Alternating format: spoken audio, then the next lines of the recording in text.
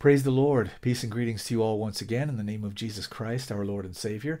It is I, Brother Clinton, and you're back on the Word Prophet channel, a Christian ministry dedicated to the purpose of teaching the Word of God to the people in the churches of God, so that we can go back to serving God in spirit and in truth, as our Lord Jesus Christ commanded. What exactly is a baptismal formula?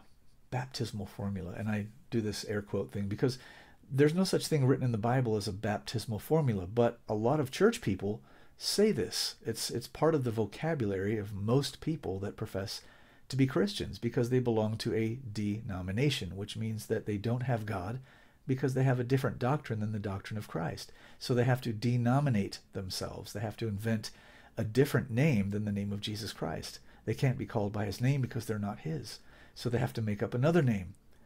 And so in these denominational churches, they have this phrase, baptismal formula. It's a theological term that has absolutely nothing to do with anything that's written in the Bible. But according to the Bible, Jesus Christ our Lord came and died and was buried, and 3 days later he rose from the dead by the power of God, showed himself to his disciples for 40 days after his resurrection, gave them commandments by the Holy Ghost, ascended into heaven, and then 10 days later, he poured out his Holy Spirit on the day of Pentecost, 50 days after his resurrection. And that's the day that the New Testament began, because God said, I will dwell in them and walk in them, and they shall be my people, and I will be their God. And that's when that happened, on the day of Pentecost. Or I should say, that's when that began to happen, on the day of Pentecost. And so on that day, the apostles whom Jesus had chosen began to preach, repent and be baptized, every one of you, in the name of Jesus Christ, for the remission of sins. And ye shall receive the gift of the Holy Ghost. For the promise is unto you, they said, and to your children, and to all those that are afar off, even as many as the Lord our God shall call. You see, that was what the apostles began to preach on the day that the New Testament began. It's very simple. When they said, men and brethren, what shall we do? The apostles told them what to do. There is no baptismal formula.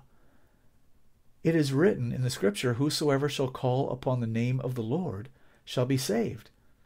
So how are we saved?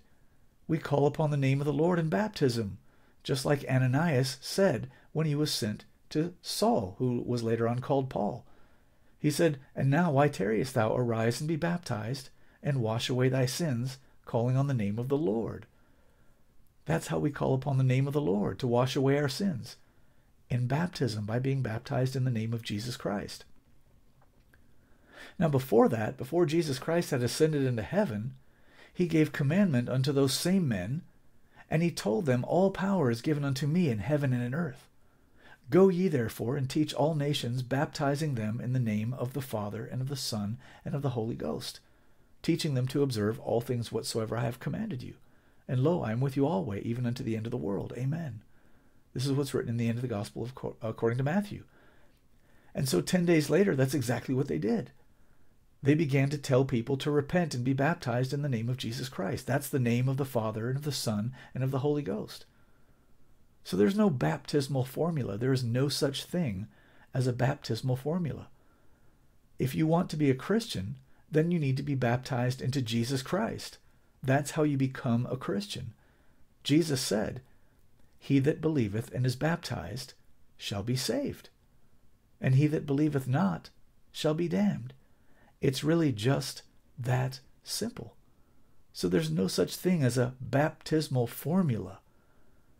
That belongs to the liturgy and the theology of the lost people in the denominations who don't know God and they don't have his word abiding in them. But for those of us who believe on the Lord Jesus Christ and we have his word abiding in us, the gospel is really very simple. If we want to be saved, we repent and are baptized in the name of Jesus Christ. We receive of his Spirit, so we're washed from our past sins, and we have Christ in us, leading us so that we don't walk in sin anymore, and so we're not sinners anymore. We're Christians. That's what a saint is. It's really just that simple. He that hath an ear to hear, let him hear.